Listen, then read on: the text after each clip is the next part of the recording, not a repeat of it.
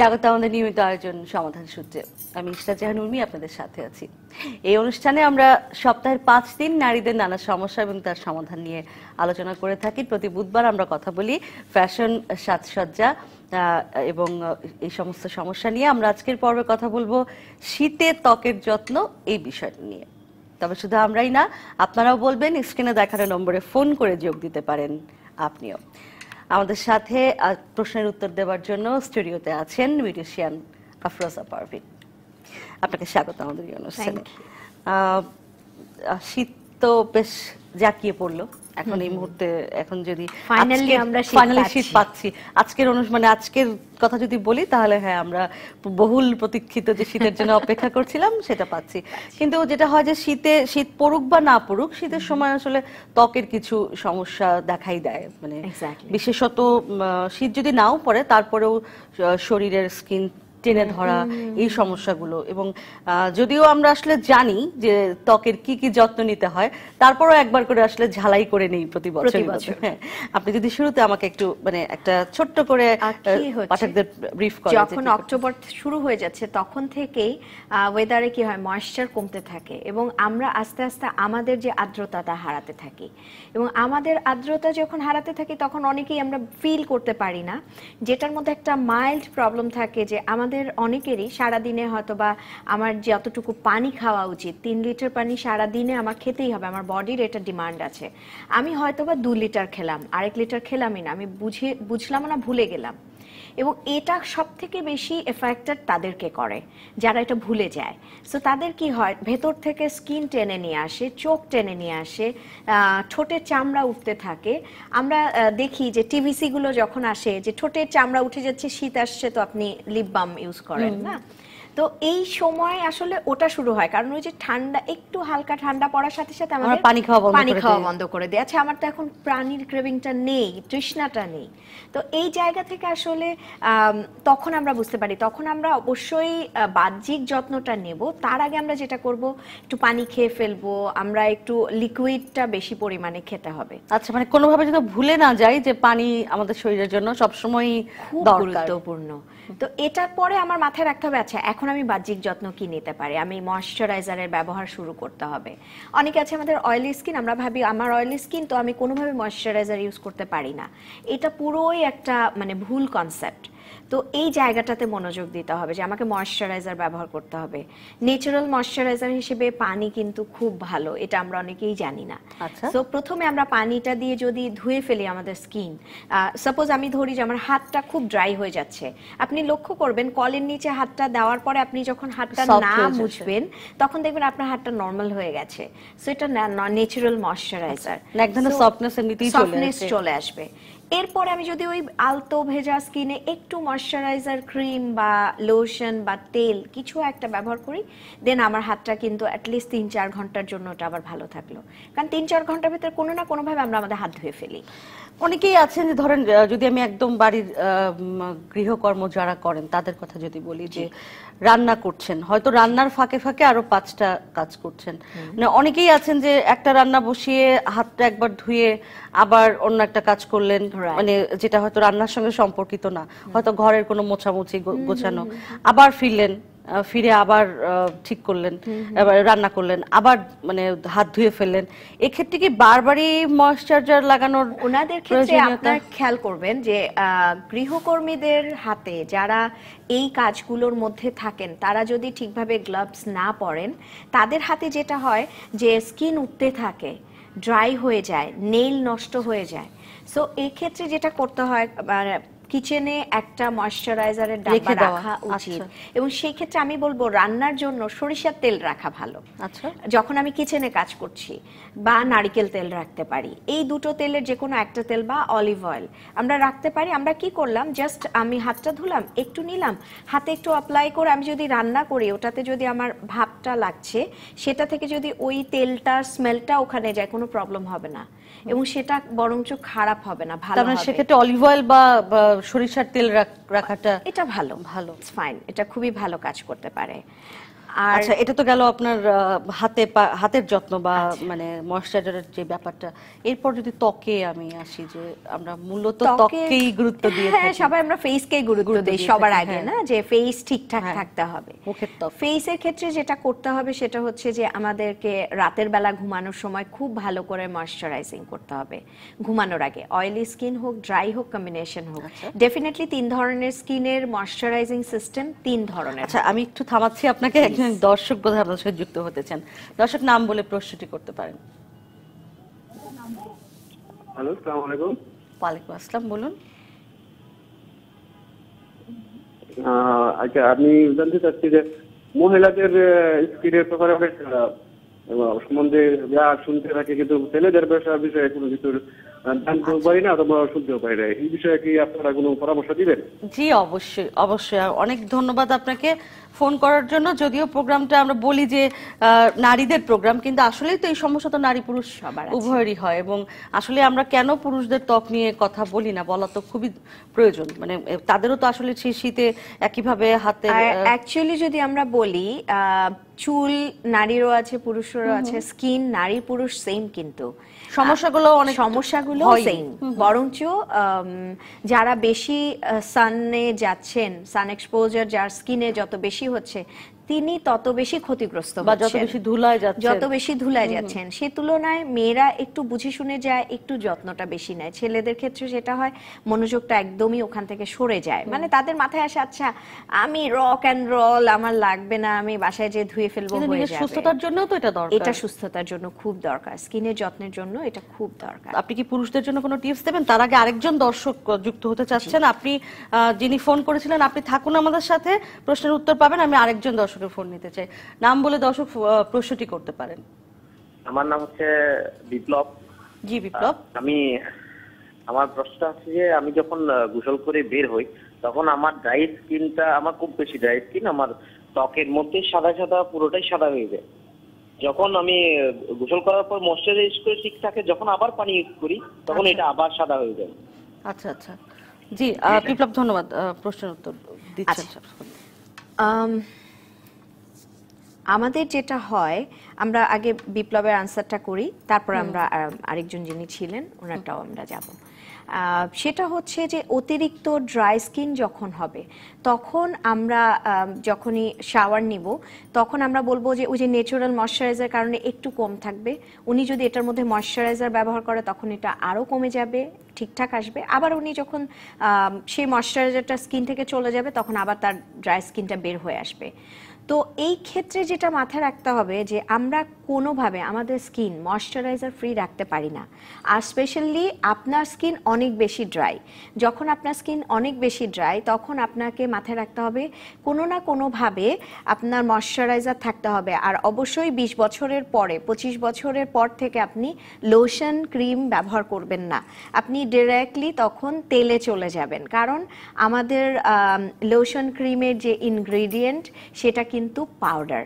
So এটা আমাদের নিজেদের যে স্কিনের ডিপ ময়েশ্চার যেটা, সেটা কিন্তু 25-30 বছর পর্যন্তই থাকে, এরপরে কিন্তু সেটা চলে যায়। আর তখন যদি আমি ময়েশ্চারাইজার ব্যবহার করি, আপনি বেশি ভালো ফল পাবেন না।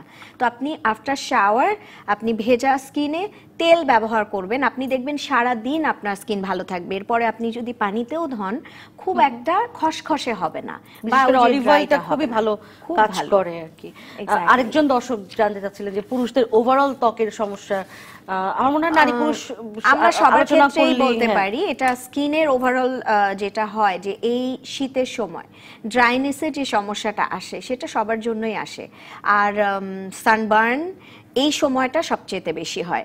গরমেও হয়, কিন্তু গরমে কি হয়, আমরা রোদের তাপটা নিতে পারি না, বিধায় রোদ থেকে দূরে থাকি। কিন্তু এই সময়টা না আমাদের রোদের তাপটা আরাম লাগে, তো আমরা কি করি, ওটাকে ইগনোর করি না।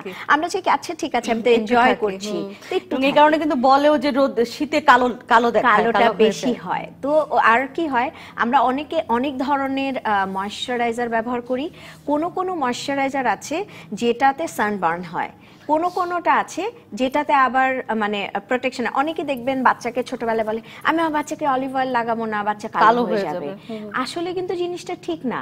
আমার বাচ্চাকে আমি তেল, ক্রিম, অলিভ অয়েল যেটাই লাগাই না কেন আমি ঠিকভাবে এটা করব, প্লাস আমি মাসাজটা ঠিকভাবে করব। ওর স্কিনের গঠনটা ঠিকভাবে হতে হবে, যেটা জরুরি। আর আরেকজন দর্শক আছেন আমার সাথে, দর্শকের ফোনটি নিতে চাই। জি দর্শক, নাম বলে আপনি প্রশ্নটি করতে পারেন। হ্যালো, আসসালামু আলাইকুম। ওয়ালাইকুম আসসালাম। হ্যাঁ আপু, বলুন। হ্যাঁ আমার মানে গালে মানে সবসময় থাকে না, হঠাৎ করে থাকে আবার থাকে না, গালে মাঝখানে খালি একটু মেস্তার দাগ থাকে, এটা কিভাবে দূর হবে? আচ্ছা আচ্ছা, উনি যদিও শীতের আচ্ছা, ত্বক উনি নিয়ে কি না, আছেন এখন আমাদের সাথে? আপনি কি আছেন, শুনতে পাচ্ছেন? হ্যাঁ হ্যাঁ। ওনার ফ্যামিলিতে কি কারো আছে এটা জেনেটিক্যালি? না না না। আপনারই হয়েছে? হ্যাঁ হ্যাঁ। আপনার এইজটা বলবেন? এইটা হ্যালো, আপনার বয়সটা প্রয়োজন, আপনার মানে যদি সমাধান দিতে হয় তাহলে আপনার বয়সটা জানতে হবে আমাদের। আপনি বয়সটি বলবেন? হ্যাঁ এটা মানে যে 20-21। 20-21, ধন্যবাদ আপনাকে। আচ্ছা, আমরা যেটা দেখলাম যে 21 বছর ওনার ফ্যামিলিতে হিস্ট্রিতে এটা নেই, এবং উনি বলছেন ওনার এটা আসে আবার চলে যায়। সো আমি বলবো উনি লাকি যে এটা আসছে আবার চলে যাচ্ছে। মেস্তা এমন একটা অসুখ স্কিনের, যেটা স্কিনের 3-4টা লেয়ার পর্যন্ত যে চলে যায়, এবং উপরের একটা লেয়ার উঠিয়ে ফেললে পরের লেয়ারে আবার চলে আসে। আমরা অনেকে জানি পিলিং করা, যেটা স্কিনের উপরের লেয়ারটা উঠে যায়, নিচের বেবি স্কিনটা বের হয়ে আসবে, কিন্তু আবার মেস্তা চলে আসবে। সো এত বাজে একটা জিনিস। ওনার ক্ষেত্রে আমি বলবো আপনাকে খুবই সতর্ক হতে হবে, আপনাকে সানব্লক ব্যবহার করতে হবে, যেটা সান প্রোটেকশন দিবে আপনাকে। আর সানব্লক যদি আপনি ব্যবহার না করেন, মাত্র আপনার বয়স এখন 21 বছর, আপনার বয়স বাড়ার সাথে সাথে এটা পার্মানেন্ট হয়ে যাবে, এটা আর যাবে না। সো আপনি এখনই সাবধান হবেন। আর এর সাথে সাথে আপনি যেটা করবেন, দুধের পরিমাণ বাড়িয়ে দিবেন খাওয়া, আপনি দুধটা বেশি করে খাবেন। আর একটু দুধ দিয়ে বা দুধের শর্টটা দিয়ে আপনি যদি মাসাজ করে স্কিনটা থেকে পরিষ্কার করেন, দুধ এবং বাদাম একসাথে পেস্ট করে সেটা দিয়ে আপনি একটু রেগুলার মাসাজ করবেন, এটাতেও আস্তে আস্তে কমে আসবে। আর সানব্লক ব্যবহার করবেন। স্ক্রাবার কি কাজ করে এখানে স্ক্রাবার না দেওয়া ভালো। আচ্ছা, এইসব ক্ষেত্রে স্ক্রাবার ব্যবহার যত কম করা যায় তত ভালো হয়। কারণ কি, ওনার এখন আছে পিগমেন্টেশন, এটার সাথে কিন্তু ওনার পোর ওপেন হয়ে যাবে, আর যখন পোর ওপেন হয়ে যাবে তখন উনি ডাবল প্রবলেমে পড়ে যাবে। সো সেই ক্ষেত্রে স্ক্রাবার ইগনোর করা ভালো। আচ্ছা, আরেকজন দর্শক আছেন, ওনার ফোনটি নেই। দর্শক, নাম বলে প্রশ্নটি করতে পারেন। হ্যালো। হ্যালো, হ্যাঁ আমরা শুনতে পাচ্ছি, আপনি প্রশ্নটি করুন। জি আসসালামু আলাইকুম। ওয়ালাইকুম আসসালাম। আচ্ছা, আমি একটা ব্যাপারে জানতাম যে আমার মুখের মধ্যে ছোট ছোট গর্ত গর্ত, মানে ছোট ছোট ওরকম প্রায় অনেক জায়গায় ছোট ছোট গর্ত গর্ত, তো এটার একটু সলিউশন জানতে পারবো? আচ্ছা, আপনার এটা ব্রণ থেকে হয়েছে? না না, ব্রণ থেকে না, এটা হচ্ছে কিভাবে হয়েছে আমি নিজেও জানি না। কোনো ব্রণই আমার মুখে নেই, বাট মাঝে মধ্যে একটু একটু। আপনার স্কিনের ধরন? স্কিনের ধরন আমারটা মিশ্র, তৈলাক্ত না, মানে আমার মনে হয় আর কি মিশ্র। আপনার বয়সটা বলবেন? 21। জি। আচ্ছা, আমরা একটা বিরতির সময় পৌঁছে গেছি। আপনি দর্শক আমাদের সঙ্গে থাকুন, আমরা বিরতি থেকে ফিরে এসে আপনার প্রশ্নের উত্তর দেব। সমাধান সূত্র অনুষ্ঠানে আছেন আপনারা। আজ কথা বলছি শীতে ত্বকের সমস্যা, এই বিষয়গুলো নিয়ে। আফরোজা পারভিন আছেন আমাদের সাথে, রূপ বিশেষজ্ঞ। ফিরছি বিরতির পর, সাথে থাকুন।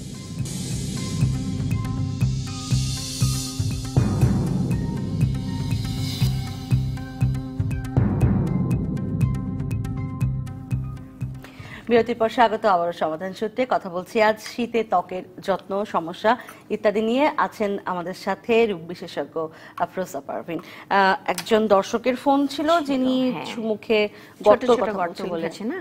এখানে যেটা হচ্ছে, ওনার বয়সটাও কিন্তু কম, সেম 21 বছর। আর ওনার বলেছেন কোনো ব্রণের থেকে হয়নি গর্তটা, তার মানে হচ্ছে এটা ওনার পোরগুলো ওপেন, পোরগুলো ওপেন, এবং ওই ওপেনটা এত বড় হয়ে গেছে যে ওনার কাছে এটাকে গর্ত ফিল হচ্ছে। যদি এটা হয়ে থাকে তাহলে আমি বলবো যে আপনি বরফের ব্যবহার করতে হবে। আর এই যে শীত এসছে, এটা আপনার জন্য একটা ভালো সময়।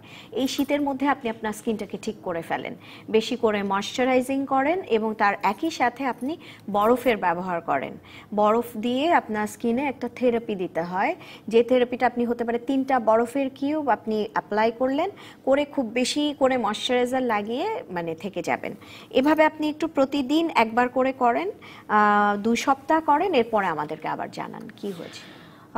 আমরা আরেকটা বিষয় নিয়ে যদি কথা বলি, আমরা ত্বকের কথা বলছিলাম যে মুখের ত্বক কিভাবে ঠিক রাখা যায়, হাতের কথা বললাম, পায়ের গোড়ালি ফাটা বা পায়ের সমস্যা একটা খুব বড় ধরনের একটা সমস্যা। শীত মানে হচ্ছে মানে পায়ের গোড়ালি ফাটা একটা, আর এটা তাদেরই হবে যারা খুব একটু অমনোযোগী থাকেন, তাদের বেশি হয়।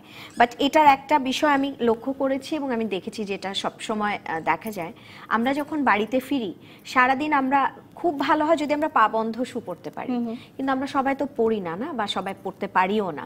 তো যারা পারি আমরা সেটা করব, মুজো দিয়ে পা বন্ধ জুতো। আর যদি নাও পারি শুধু পা বন্ধ জুতোটা হলে ভালো হয়। অনেকে মোজা পড়তে অস্বস্তি বোধ করে, সেক্ষেত্রে পা বন্ধ জুতো এখন আমাদের এখানে খুবই অ্যাভেলেবল। এটা আরেকটা হচ্ছে, আমরা যখন বাড়িতে ফিরি সারাদিন এই যে আমরা কাজ করছি, বাড়িতে ফিরে যাব, ফিরে আমরা কি করি, নর্মালি পানির নিচে পাটা দেই, ধুয়ে ফেলি, ইভেন অনেকে হাতটাও লাগান না পায়ে, কিন্তু এটা ভালো করে ওটা ওয়াশ যেটা করতে হয় যে আমরা যেটা দিয়ে বডি স্ক্রাবিং করি, সেরকম একটা ফোমের সাবান নিয়ে আমরা পাটাকে মাসাজ করতে পারি।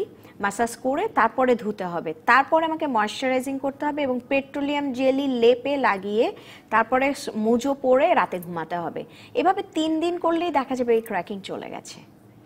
আচ্ছা, আমরা একটু মনে হয় অনুষ্ঠান থেকে আমাদেরকে বের হতে হবে, কারণ প্রধানমন্ত্রীর একটা অনুষ্ঠান চলছে, আমরা একটু সেখান থেকে ঘুরে আসতে যাচ্ছি। দর্শক, বিজিবি দিবসে রাজধানীর পিলখানায় প্রধান অতিথি হিসেবে কুচকাওয়াজ পরিদর্শন এবং সালাম ও অভিবাদন গ্রহণ শেষে বক্তব্য রাখছেন প্রধানমন্ত্রী শেখ হাসিনা। আমরা সরাসরি সেখানে চলে যাচ্ছি। এ বাহিনী প্রথম গড়ে উঠেছিল 1795 সালে রামগড় লোকাল ব্যাটালিয়ন নামে একটি বাহিনী হিসেবে। কালের পরিক্রমায় আজকে এই বিজিবি আমাদের সীমান্ত রক্ষী বাহিনী হিসেবে অত্যন্ত বলিষ্ঠতার সাথে কাজ করে যাচ্ছে। সর্বকালের সর্বশ্রেষ্ঠ বাঙালি জাতির পিতা বঙ্গবন্ধু শেখ মুজিবুর রহমানের আহ্বানে সাড়া দিয়ে মহান মুক্তিযুদ্ধে এই বাহিনীর যে অবদান রাখে তা স্মরণীয়। কারণ পাকিস্তানি হানাদার বাহিনী 25শে মার্চের কালো রাত্রে যখন গণহত্যা শুরু করে, তখন একদিকে যেমন রাজারবাগ পুলিশ ফাঁড়ি, ঢাকা বিশ্ববিদ্যালয় এবং এই পিলখানায় তারা আক্রমণ শুরু করে। যে মুহূর্তে তারা এই আক্রমণ করে 26শে মার্চের প্রথম প্রহরে জাতির পিতা তার স্বাধীনতার ঘোষণা বর্তমান বিজিবি তখনকার ইপিআর, সেই ইপিআরের ওয়্যারলেসের মাধ্যমে তা প্রচার করে দেন। আগে থেকে এই ভাষণটা দেওয়া ছিল এবং সেখানে লোক তৈরি করাও ছিল এবং নির্দেশ দেওয়াই হয়েছিল যে যখনই তারা নির্দেশনা পাবে তখনই এই ঘোষণাটা প্রচার করবে। কারণ পাকিস্তানি হানাদার বাহিনী যখনই আক্রমণ শুরু করলো তখনই এই ঘোষণাটা প্রচার করা হয়। কারণ আমাদের স্বাধীনতা দীর্ঘ 23 বছর শোষণ বঞ্চনার বিরুদ্ধে প্রতিবাদ করে জাতির পিতা যে সংগ্রাম গড়ে তুলেছিলেন, সেই সংগ্রামেরই একটি অংশ হিসেবে আমাদের এই স্বাধীনতা অর্জন। 9 মাসের মুক্তিযুদ্ধের মধ্য দিয়ে আমরা বিজয় অর্জন করি।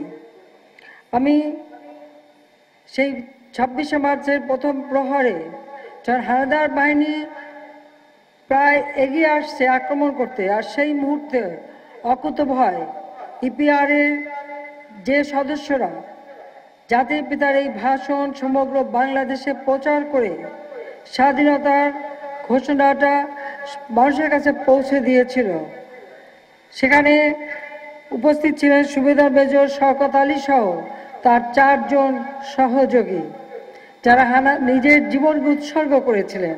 হানাদার বাহিনীর হাতে গ্রেপ্তার হয়, তাদের উপর অকথ্য নির্যাতন চালানো হয়, দিনের পর দিন নির্যাতন চালিয়ে তাদেরকে নির্মমভাবে হত্যা করা হয়েছিল। তাদের সেই বীরত্ব গাথা আমরা চিরদিন শ্রদ্ধার সাথে স্মরণ করি এবং তখনকার ইপিআর যে সদস্যরা মহান মুক্তিযুদ্ধে জীবন দিয়েছেন তাদের আত্মার মাগফিরাত কামনা করি। সেই সময় ইপিআরের প্রায় 12,000 বাঙালি সৈনিক সরাসরি মুক্তিযুদ্ধে অংশগ্রহণ করেছিল এবং এর ভিতরে প্রায় 817 জন শাহাদাত বরণ করেছেন।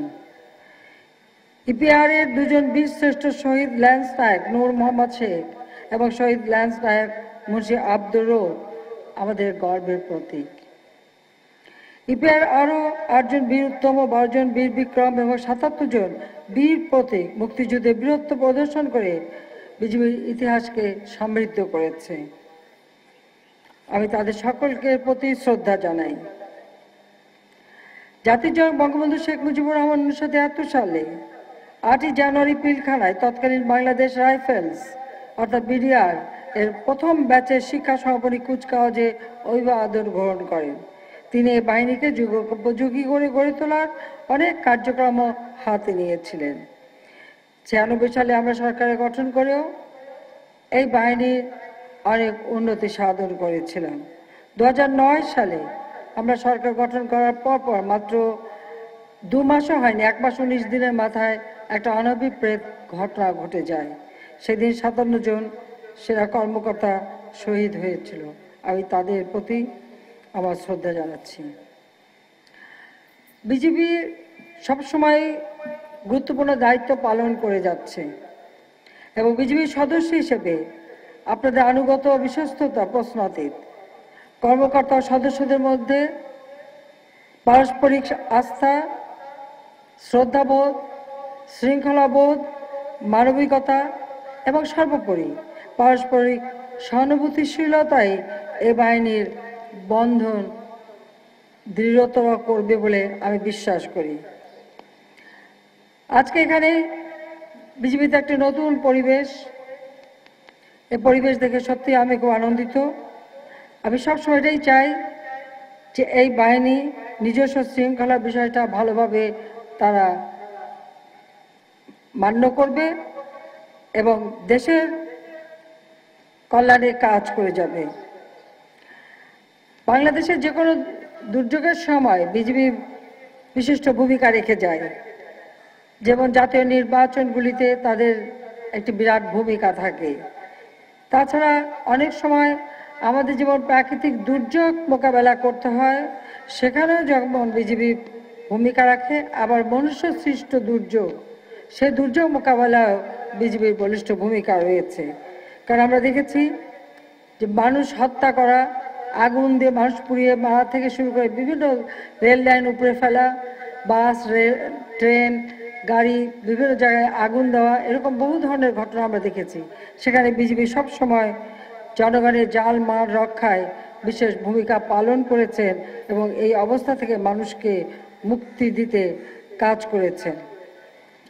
আমাদের অত্যন্ত দুর্ভাগ্য যে আমরা দেখি যে এই বাংলাদেশ যখন সাধারণ মানুষ একটু ভালো থাকার স্বপ্ন দেখতে শুরু করে, দেশের যখন উন্নতি হতে শুরু করে, তখন এই এক শ্রেণী যারা আমাদের স্বাধীনতায় বিশ্বাস করে না, স্বাধীনতা বিরোধিতাকারী, যারা পাকিস্তানি হানাদার বাহিনীর দোষর, যারা এদেশের মুক্তিযুদ্ধে বিরোধিতা করেছিল, মা বোনকে পাকিস্তান বাহিনীর হাতে তুলে দিয়েছিল, গণহত্যা এবং আগুন দিয়ে সারা দেশ পোড়ানো, রাস্তা দেখিয়ে দেখিয়ে যারা নিয়ে গিয়েছিল এবং আলবদর রাজাকার আল শামস বাহিনী গড়ে তুলে হানাদার পাকিস্তানি বাহিনীর দোসর হয়ে এদেশকে ধ্বংসের দিকে নিয়ে যাচ্ছিল, তাদেরই দোসররা 15ই আগস্টের পর ক্ষমতায় এসে তারা এদেশের মানুষের উপর নির্মমভাবে অত্যাচার চালায়।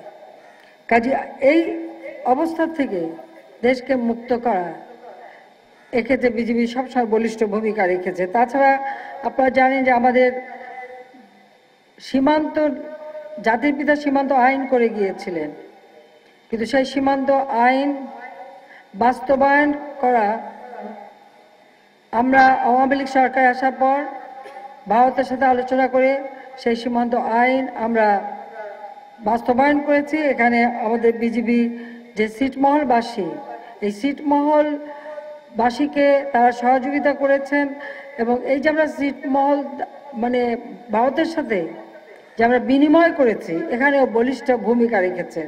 আমি মনে করি বিশ্বে একটা দৃষ্টান্ত স্থাপন করেছে বাংলাদেশ, যে ছিটমহল বিনিময়ে কোনো রকম অপ্রীতিকর ঘটনা ঘটেনি, একটা উৎসবমুখর পরিবেশে ছিটমহল বিনিময় হয়েছে এবং এখানে বিজিবির ভূমিকা রয়েছে মানে বলিষ্ঠ, সেজন্য তাদেরকে আমি আন্তরিক অভিনন্দন জানাই। তাছাড়াও বিভিন্ন সময় যেমন রোহিঙ্গা সমস্যা, মায়ানমার সীমান্তে যখন উত্তেজনা হয় অথবা রামু বৌদ্ধপল্লীতে যখন আগুন দিয়ে পোড়ানো হয় এবং পার্বত্য এলাকায় কোনো অস্থিতিশীল পরিবেশ হয়, প্রতিটি সময় বিজিবি অত্যন্ত বলিষ্ঠ ভূমিকা রেখেছেন।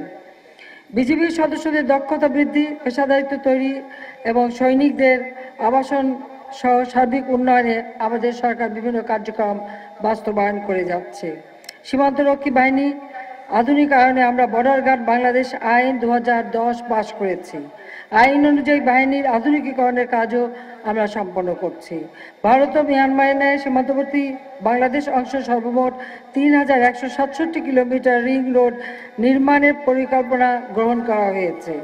মিয়ানমারের সৃষ্ট পরিস্থিতিতে বাংলাদেশ মিয়ানমার সীমান্তে বিজিবির নতুন রিজিয়ন গঠন সহ অতিরিক্ত 25 প্লাটুন জনবল বৃদ্ধি করা হয়েছে। মিয়ানমার হতে আগত রোহিঙ্গাদের নিরাপত্তা, চিকিৎসা সেবা, রিলিফ প্রদান ও রেজিস্ট্রেশন কার্যক্রম সহ সাময়িক পুনর্বাসন প্রক্রিয়ায় বিজিবি অগ্রণী ভূমিকা পালন করে যাচ্ছে। বিজিবির অবকাঠামোতে জনবলের প্রাধিকার পূর্বে চেয়ে 8662 জন বৃদ্ধি করা হয়েছে। 44,000 থেকে বর্তমানে দাঁড়িয়েছে 52,500।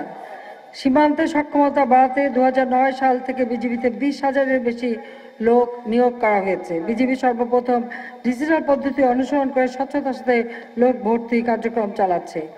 সরকার বিজিবি সদস্যদের কোম্পানি পর্যায়ে একটি করে যানবাহনের প্রাধিকার দিয়েছে। বিজিবির operation জোরদারে 26টি double cabin pick up অনুমোদন করা হয়েছে।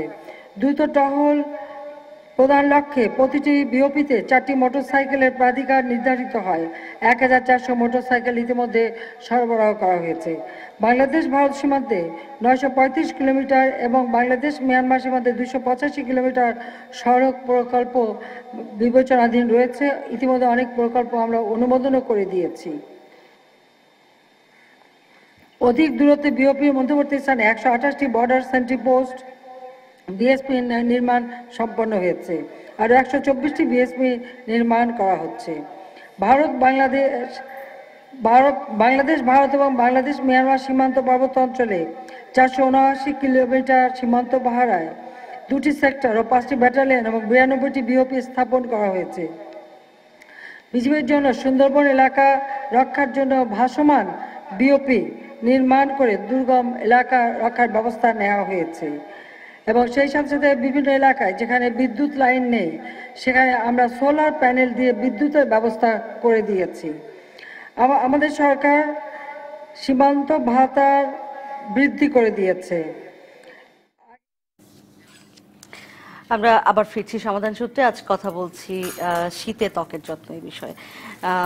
আমরা এখন একটু যদি ত্বকের যত্ন এবং পায়ের কথা আপনি বলছিলেন যে পা ঢাকা জুতা পরা এবং সেই সাথে আমরা যদি একটু ওটাকে প্রতিদিন বাড়িতে ফিরে একটু সাবান বা বডি স্ক্রাবার বা আমরা যে কোনো ধরনের যেটা ইউজ করে বডি ওয়াশার সেটা একটু নিয়ে আমরা যদি শুধু একটু আলতো করে একটু মেজে ফেলি, পাটাকে ঘষে ফেলি, জাস্ট ঘষে তারপরে ধুয়ে তারপরে ময়শ্চারাইজার লাগাই, যদি এই শীতেও কেউ প্র্যাকটিস করে দেখবে যে তার পাটা ফাটবে না বা খসখসে হবে না পাটা।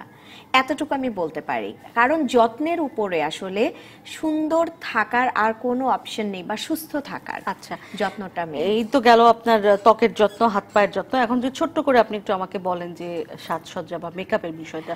শীতের দিনে মেকআপ করতে অনেকেই খুব পছন্দ করেন যেহেতু ঘামে না এবং এক ধরনের রিল্যাক্স ফিল করেন আর কি। আমরা উর্মিকে অনেক সুন্দর দেখতে পাচ্ছি, ঘামছে না এবং ফ্রেশ লাগছে। আচ্ছা, সেই ক্ষেত্রে যেটা হচ্ছে যে আমাদেরকে এই সময় মেকআপের প্রোডাক্টগুলো একটু ডিফারেন্ট ইউজ করা উচিত। আমরা যেটা করি খুবই ড্রাই বেস, যেহেতু আমাদের ওয়েদারটা একটু অন্যরকম। আমি আপনাকে একটু থামাতে হচ্ছে, একজন দর্শক যুক্ত হতে চান আমাদের সাথে। দর্শক নাম বলে দ্রুত প্রশ্নটি করুন, আমাদের হাতে সময় খুব কম। হ্যাঁ আপু, আমার নাম বিশ্বজিৎ। আমার ব্রণ থেকে মানে ছোট ছোট কালো দাগ মানে হয়ে যাচ্ছে, আর মানে গর্ত গর্ত ভরে আছে আর কি। আচ্ছা, মুখে। আচ্ছা, প্রচুর পুরুষের ফোন আমরা পেলাম, ছেলেদের ফোন, আমরা খুবই তার মানে খুশি হচ্ছি তারাও যে যে তার মানে সচেতন তারা অনেক হচ্ছেন, বেশি, এটা হ্যাঁ। খুবই একটা গর্তের ব্যাপারটা তো আপনি আগে একবার বলেছেন। হ্যাঁ, আর এটাতে যেটা হচ্ছে না, দাগ পড়ে যাচ্ছে, তো আপনি শসার রসটা, আলু এবং শসা একসাথে গ্রেট করে রসটা বের করবেন, এই রসটা ব্যবহার করবেন। এটা যদি রেগুলার করেন এটা চলে খুব যাবে, কাজে 20 দেবে। মিনিটে বেশি রাখবেন না, দাগটা চলে যাবে। জি, মেকআপের কথা আচ্ছা, বলছিলেন। মেকআপের ক্ষেত্রে যেটা হয় যে মেকআপের প্রোডাক্টটা একটু চেঞ্জ করতে হবে। লাইক আমরা যদি একটু ক্রিম বেসড মেকআপ ইউজ করি, একটু লিকুইড বেসড মেকআপ ইউজ করি, এবং মেকআপ ব্যবহার করার আগে আমরা যদি একটু এটাকে বলে মেকআপ প্রাইমার, প্রথমে যদি আমরা একটু মেকআপ প্রাইমার ব্যবহার করি, তাহলে হবে কি আমাদের স্কিনকে এমনিতেই মেকআপ প্রাইমারের আগে আমাকে ময়শ্চারাইজার ব্যবহার করতে হবে। একটু ময়শ্চারাইজার ব্যবহার করব। প্রাইমারটাও তো হ্যাঁ, ময়শ্চারাইজার থাকে। আমরা যদি একটু ময়শ্চারাইজার দিয়ে তারপরে প্রাইমারটা দেই তাহলে ওটা আরো সুন্দর করে বসে যাবে। এন্ড এরপরে আমি যদি কনসিলিং করি, তারপরে আমি যদি আমার কন্ট্রোল মানে যেটা যেখানে যেখানে আমার দাগ থাকছে ঢাকি, এবং ক্রিম বেসড মেকআপটা যদি করি যেটা একটু ক্রিমি হবে, এবং আমি যদি যখন ক্রিমি মেকআপটা করব আমার স্কিন টানবে না, আমার একটা ডিউই লুক আসবে, আমার একটা খুবই নাইস লুক আসবে, যেটা দেখে সবাই ইচ্ছে করবে যে ছুঁয়ে দেখি। মানে মেকআপটা এমন হওয়া উচিত যে দেখার পরে মনে হবে যে ওয়াও, ওনাকে কি সুন্দর লাগছে, বারবার মানে তাকাতে শীতের ইচ্ছে দিনে করবে। একটু যদি রাফ হয়ে যায় মেকআপটা, ত্বক তো এমনিতেই একটু এই সময় একটু ড্রাইনেস না থাকা ভালো। আচ্ছা, সেক্ষেত্রে আপনি বলছেন প্রাইমারটা দিয়ে তারপরে আগে ময়শ্চারাইজার করে প্রাইমার দিয়ে দেন মেকআপটা দিলে, তারপরে আমি মেকআপটা ব্যবহার করব, এবং সেটা আমরা অবশ্যই ক্রিম বেসড মেকআপ ব্যবহার করব। আচ্ছা, তাহলে এটা খুব সুন্দর থাকবে। আর চোখের সাজ বা চোখের সাজের ক্ষেত্রে আমরা যখন ক্রিম বেসড করছি, কেউ চাইলে একটু ক্রিমি শ্যাডো ব্যবহার করতে পারে, বা কারো যদি মনে হয় যে না আমি পাউডারই করতে চাই, করতে পারে, কোনো সমস্যা নেই। লিপস্টিকটা অবশ্যই ক্রিমি ব্যবহার করতে হবে, কারণ কি যে তাহলে ঠোঁটটা টানবে না। একদম ম্যাট ব্যবহার না করা ভালো, আর ম্যাট ব্যবহার করলে উঠে আসবে। সো এটা না ব্যবহার করাটাই ভালো। আমরা অনেকে হয়তো বা জানি না, আমরা অনেকে হয়তো বা ম্যাটটা ব্যবহার করে ফেলি যে আমাকে মানায়, আমাকে করতে হবে না, কিন্তু এটা তো খানিকক্ষণ পরেই আসলে এক ধরনের প্রবলেমের ফিলিং দেয়, এক ধরনের সমস্যার ফিলিং দেয়, ডিস্টার্বের ফিলিং দেয়। আমরা অনেকে আছি না, মনে করি কি যে আমাকে সুন্দর লাগছে, তো এটা যাই প্রবলেম আসবে আসবে, কোনো ব্যাপার না, আমি এটা ক্যারি করতে চাই। এটা না করা উচিত। ক্যারি না, খানিকক্ষণ পরে যদি সমস্যা হয় তাহলে তো আসলে শেষ পর্যন্ত সেটা কাজ করে না। আর একদমই মানে আমরা শেষ দিকে পৌঁছে গেছি। শীতের দিনে মেকআপ তোলার বিষয়টা যদি শীতের দিনে মেকআপ তোলার জন্য বেস্ট ইনগ্রেডিয়েন্টস হচ্ছে নারকেল তেল। আমি বলবো একদম নারকেল তেল, পিওর ভার্জিন নারকেল তেল। আমরা যদি বাড়িতেও তুলে নেই, এটা আমাদের মা দাদি নানিরা সবাই জানেন, একটু জেনে যদি আমরা পিওর নারকেল তেলটা নিই, বা এখন অনেক ভার্জিন নারকেল তেল কিনতে পাওয়া যায়, তো নারকেল তেলটা দিয়ে আমরা প্রথমে মাসাজ করব। মাসাজ করে তারপরে আমরা টাওয়াল ভিজিয়ে হালকা করে উপরের দিকে টেনে নিলেই মেকআপটা রিমুভ হয়ে যাবে। এরপরে আমি যেটা দিয়ে মুখ ওয়াশ করি, যেটাতে কমফোর্টেবল সেটা দিয়ে মুখটা ধুয়ে ফেলবে, ধুয়ে ফেলে ময়শ্চারাইজার ব্যবহার করে ফেলবে। এতে আর মেকআপটা তোলার পরে স্কিন ক্লিন হওয়ার পরে আমরা একটু সাদা টিস্যু দিয়ে টেস্ট করে দেখতে পারি যে স্কিন থেকে কিছু উঠছে কিনা। যদি দেখি না ক্লিন, তাহলে আমি বুঝবো। আর এই সময় কি একটু কুসুম কুসুম গরম পানি ব্যবহার করা ভালো হয়, যদি একটু কুসুম গরম পানি ব্যবহার করি। আর আমরা যত ঠান্ডা অনেক বেশি, বাট আমি ঠান্ডা ইউজ করছি, তাহলে ওটা স্কিনকে প্রবলেমে ফেলবে। যদি আমি কুসুম গরম পানি বা নর্মাল তাপমাত্রা, যেটাকে আমি না গরম না ঠান্ডাতে ধরতে পারি, সেটা হলে অনেক ভালো হয়। এবং তারপরে উপটানটা অ্যাপ্লাই করা যায়, যদি কোনো উপটান কেউ সেটা অ্যাপ্লাই ব্যবহার করতে পারে। করতে পারে।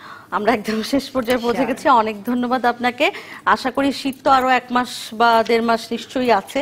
আমরা নিশ্চয়ই অনেক দর্শক নিশ্চয়ই যুক্ত হতে চেয়েছেন, সময়ের কারণে পারেননি। আমরা আরেকদিন আমরা শীতের ত্বকের যত্ন নিয়ে কথা বলবো। ধন্যবাদ আফরোজা পারভিন আপনাকে। আজ সমাধান সূত্রে কথা বলেছি শীতের ত্বকের যত্ন নিয়ে। শেষ করছি এখানেই। আগামীকাল বৃহস্পতিবার আবারও সকাল 10:15টায় থাকছে সমাধান সূত্র। সঙ্গেই থাকুন।